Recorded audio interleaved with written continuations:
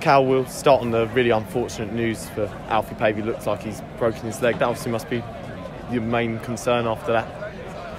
Yeah, just found out about that. Gutted for him. There's not much more you can say. Hopefully it's not too bad, but we'll have to see what they say. On to the game, you must be really frustrated after conceding right at the death there. Yeah, cheap goals concede. It was only going to be one thing. Last minute, there's going to knock more people in the box. Don't know what happened with the communication. There's no one really around him, but it's happened, so we can't change it. We've just got to look forward to Tuesday.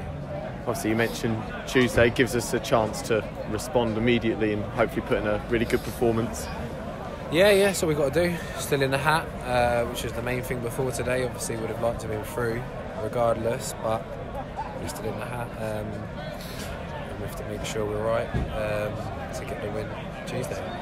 Obviously, the scoreline is disappointing, but we did make several chances. The keeper was in inspired form for Potter's Bar, so there is positives to take from today.